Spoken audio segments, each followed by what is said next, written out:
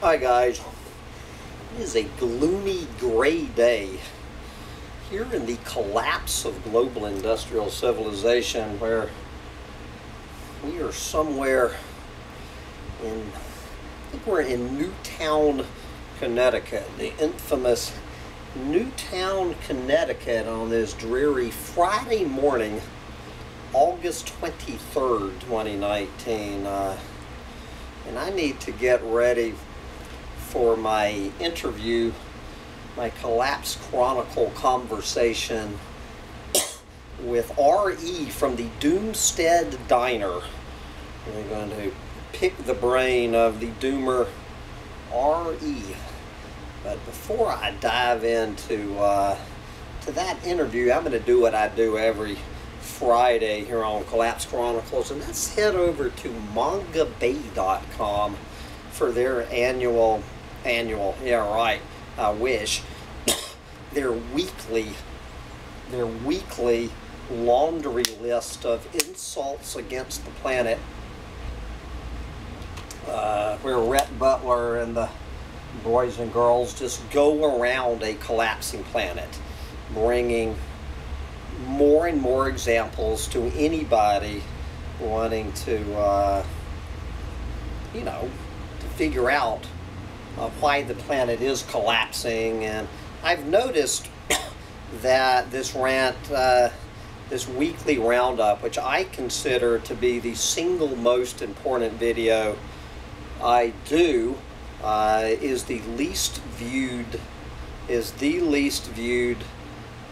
video I make every week. I don't know what else to do. I'm going to go right on and doing it for the few of you who understand that Mongabay.com is probably the best chronicler of the collapse of a planet that I know of. They sometimes strays into apocalypticism,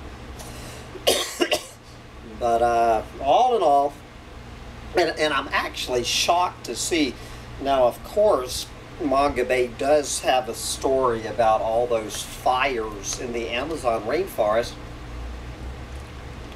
Shockingly, he did not make that the lead-off story and the title story of the week. I don't know whether he's coming back next week or what's going on, but anyway, I think we've heard, well, we'll never hear enough about the fires in the Amazon story. So anyway, where are we going to start off this week's roundup, if not the Brazilian Amazon? Let's just go to the Colombian Amazon, just north of Brazil, where the I don't know how to pronounce this. I'm going to call them the Yuccas. The indigenous Yucca are being besieged by deforestation and armed conflict in Colombia. Yes. As their indigenous lands inside one of these protected areas. Yes, one of these protected areas in Colombia are being burned, just like they are in Brazil. What's bad for Brazil, they're being burned. Yes, and indigenous peoples are living in difficult health conditions. Imagine that. Guys, I'm living in difficult health conditions myself. Yes, they are asking for urgent attention from the state. Meanwhile, they're also having to deal with the arrival of migrants from Venezuela. I bet they are. Okay, they have a couple of stories on this new planet-eating highway slicing across Borneo. The Malaysian states of Sarawak and Sabah are in the middle of building more than 2,000 kilometers, otherwise known as 1,200 miles, of the Pan-Borneo Highway.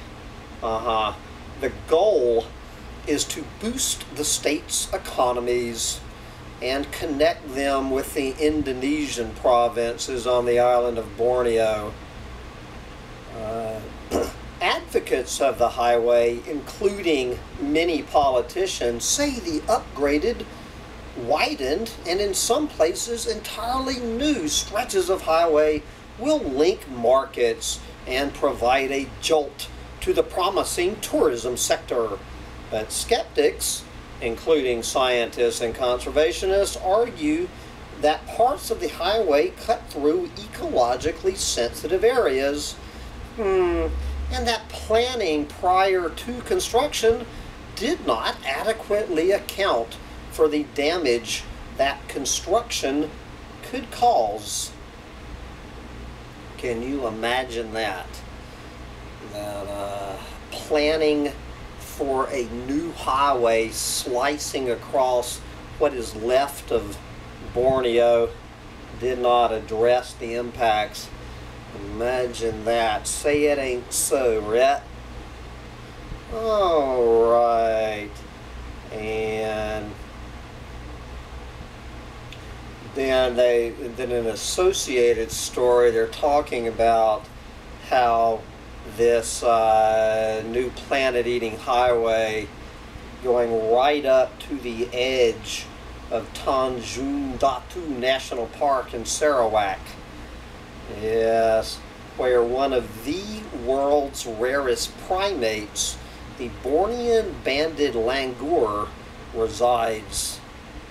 Yes, raising concerns that increased access from the new highway could bring poachers into the park. Imagine that. Then they finally get to the fires in the Amazon. The number of forest fires in Brazil soared 85% between January 1st and August 20th compared to a year ago, according to data from the Brazilian National Institute of Space Research. And roughly half of those fires were registered in just the last 20 days. Yep.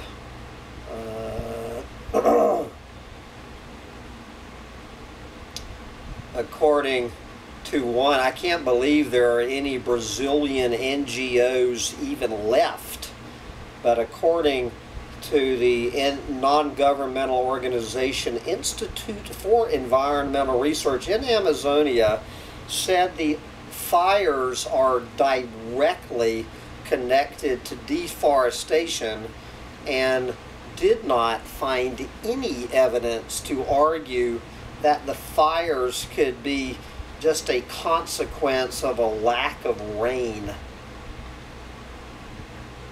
Yep, and they're talking about smoke going all over the country, and the Twitter hashtag Pray for Amazonas.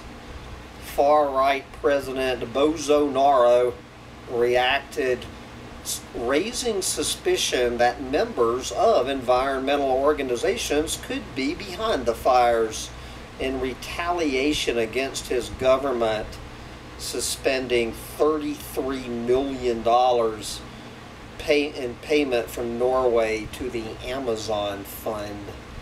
We will get back to that in a minute, but we're going to go look at the wild orchid trade.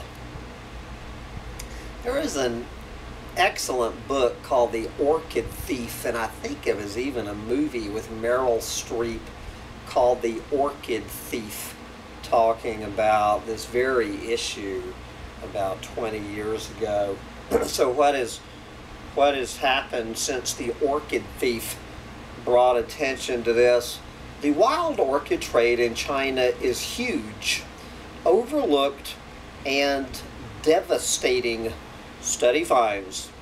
In just 1 year of survey, researchers recorded more than 400 species of wild-caught orchids involving 1.2 million individual plants worth potentially more than $14 million being traded in markets in southern China. Yes. Traders frequently sell non-native species of orchids. Moreover, native species that either have very small populations or have probably already gone extinct in China also appear in the markets. Do you think so? From China to Brazil to Japan. Imagine this. Japan building coal plants abroad that would not be allowed at home. Japan is investing heavily in building coal-fired power plants overseas that would fall short of its own domestic emission standards, according to Greenpeace. They're looking at plants being built in India, Indonesia, Vietnam, and Bangladesh being bankrolled by Japan. Japan is the only country in the G7 group of wealthiest nations still actively building coal-fired power plants domestically and overseas. Yes, there you go. That is how Japan is saving the planet this week. We're going to go now down to that area where Peru, Colombia, and Brazil all come together, where the Ticuna tribe is taking on illegal coca growers. Good luck. The Ticuna indigenous people have chosen to guard their forest against the rapid expansion of illegal coca crops, the plant from which cocaine is derived. Yes. Where they are confronting loggers and drug traffickers who have threatened them with death. The community wants the government to do more to help them. Good luck. Alright, for the knee slapper of the week, Philippine bill seeks to grant nature the same legal rights as humans. Well, this is, coming from the Philippines, I think nature already has the same rights as humans in the Philippines. Oh yes, a coalition in the Philippines is pushing for legislation of a right of nature bill, which would confer legal personhood on nature. The bill, should it pass, will create a paradigm shift. Will create a paradigm shift in existing human-centered environmental laws. And make individuals, governments, and corporations more responsible and accountable when dealing with nature. Yes, I'm sure it will. The bill is part of a growing movement around the world to recognize ecosystems and species as legal entities as a way of boosting their protection amid intensifying threats. If anybody wants to see what it means to grant nature, give nature the same constitutional protections as humans, I suggest going to the country of Ecuador, where the Chinese oil companies are now actively drilling inside the middle of Yasuni National Park, which some people consider to be the single most biodiverse hotspot on planet Earth, where I think like 20 years after Ecuador granted the rights of nature, the same rights as Ecuadorian humans enjoy, we can see how well this is going to work. What was their hilarious knee slapper? Yes, will create a paradigm shift in existing human-centered environmental laws and make individuals, governments, and corporations more responsible and accountable when dealing with nature. Okay, so how is Mongabay spinning the Arctic sea ice forecast for 2019? 2019 is in line for the second lowest Arctic sea ice extent record.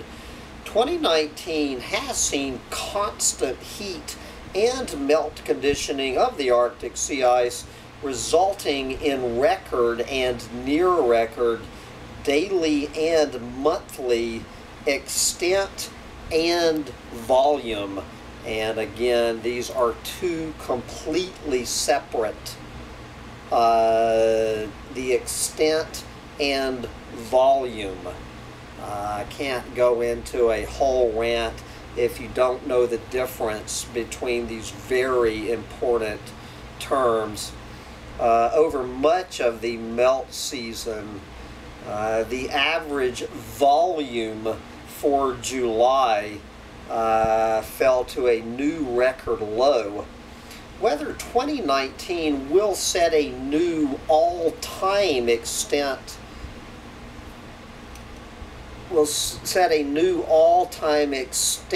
or volume record at the September sea ice minimum remains to be seen, with sea ice extent shrinking less quickly since mid-August, possibly putting this year in second place, though certainly among the top 5 record lowest minimums. The big news this year was the relentless heat in the Arctic, with record heat waves over Alaska, Scandinavia, and Greenland, resulting in massive glacial runoff into the sea. Wildfires were and still are rampant up there, in the Arctic right now, with reindeer and fish, including salmon, adversely impacted by very hot air and water temperatures. Whether or not 2019 sets a new sea ice extent or volume low record this September is incidental. What this year dramatically showed is that the climate crisis has anchored itself firmly in the Arctic and shows no signs of easing over the long haul. Yes, the long haul. Let's see. One of our environmental heroes, eco-warrior Gina Lopez, who battled mines in the Philippines, dies at 65. Let's see, unbelievably, she did not die by a bullet through her head. An anti-mining activist in the Philippines who actually died of presumably natural causes. Another hero down. Okay, let's go back to the Amazon rainforest for the real sky is blue headline from the Amazon this week, which doesn't focus directly on the fires, but you better believe what is going on this week in the Amazon will make everything in this report a hell of a lot more dire than it already is. Deforestation and the climate crisis could crash Amazon tree diversity. Wow, never thought of that. New research finds that when climate change and deforestation impacts are taken together, up to 58% of Amazon tree species richness could be lost by 2050. 58% by 2050, 49% of which 49% would have some degree of risk for extinction. Yes, by 2050. Guys, this is not a laughing matter. Okay, according to this I need to remember what channel I'm on.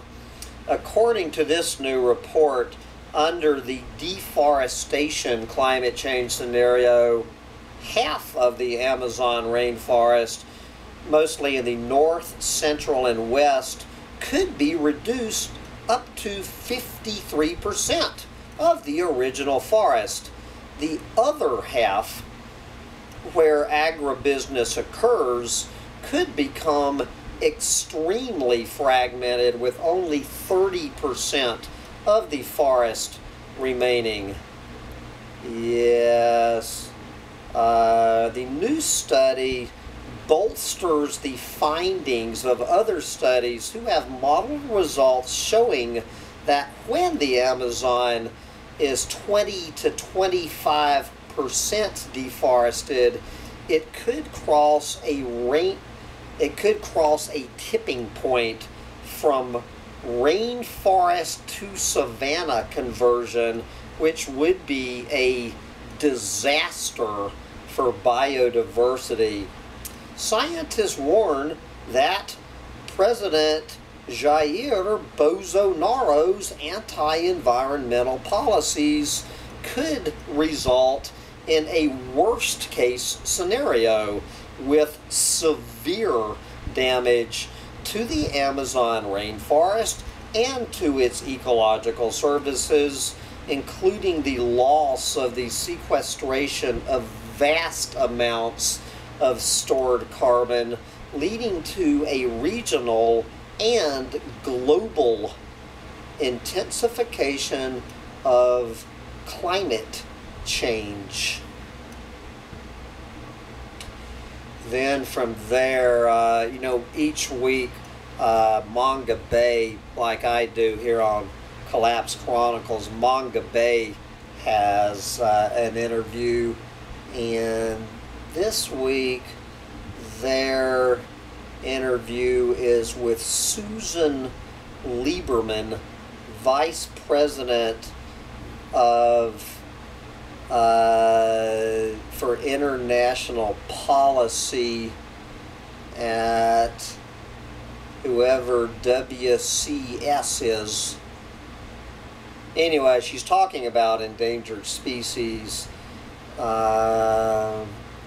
Species whose very future on this planet will be debated include the African elephant, southern white rhino, giraffe, tiger, jaguar, cheetah, and mako shark. So if you want to learn how all of those species are heading into oblivion, you can find that here. Here, as long as we're talking about endangered species in this article, they zero in on the star tortoise, the illegal trafficking of the Indian star tortoise is thriving despite its trade being restricted, under these endangered species law and domestic legislation. Yes, imagine that, the endangered species legislation not working out as hoped. Okay, earlier this week I reported elsewhere that Germany just yanked about $45 million of funding to Brazil to help with Amazon conservation, because they understand as long as Jair Bolsonaro is in office that they're just throwing away their $45 million. So we're going to go from Germany to Norway. Norway freezes support for Amazon fund. On Thursday, Norway announced a freeze of $33 million for the Amazon fund. Donations which were slated for projects aimed at curbing deforestation in the Brazilian Amazon.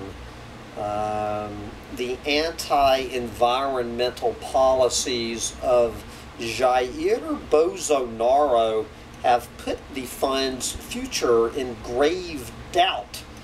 Norway's freeze, right on the heels of Germany's freeze, came as the direct result of Bolsonaro's unilateral action to drastically alter the rules for administering the fund, even as monthly deforestation rates shot up in Brazil. But of course, Bolsonaro is calling anybody claiming that deforestation has increased under his watch, including his own scientific agencies, a pack of liars, while he's claiming it is environmentalists, not planet eaters, setting those fires in the Amazon. Bolsonaro seems not to care about the loss of this funding. Yes.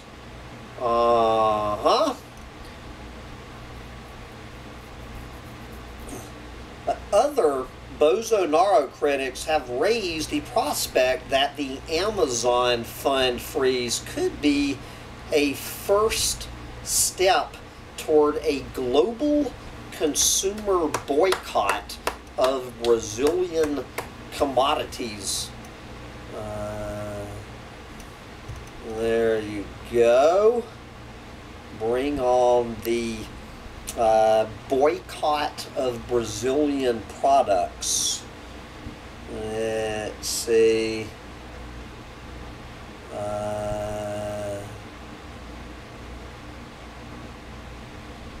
Now here is talking about this giant extinct penguin and parrot that once lived in New Zealand.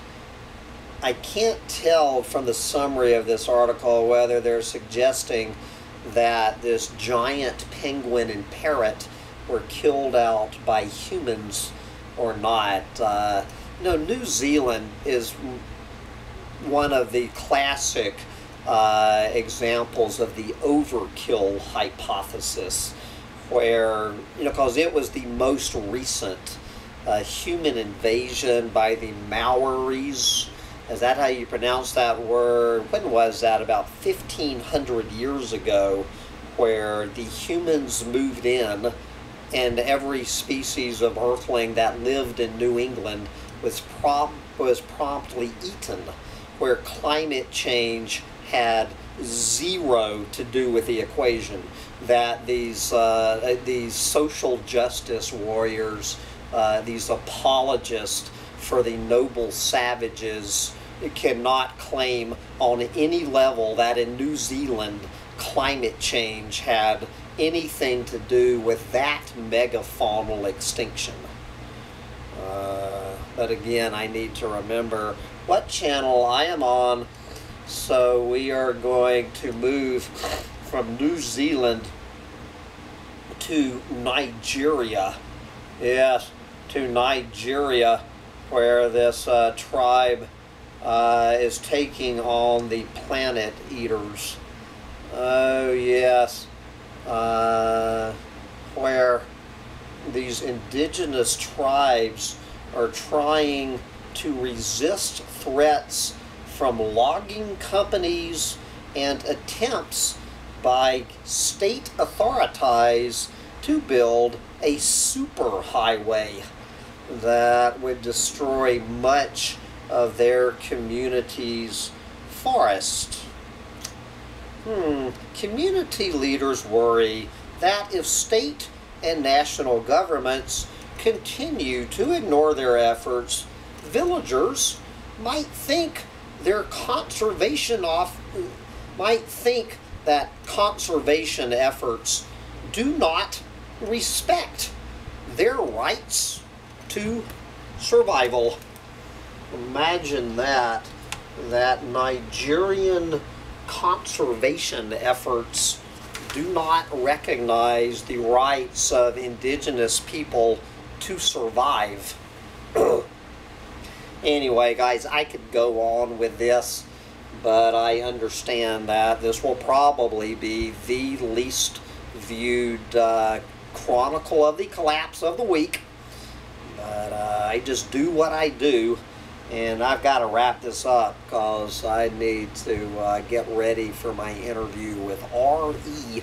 from the Doomstead Diner.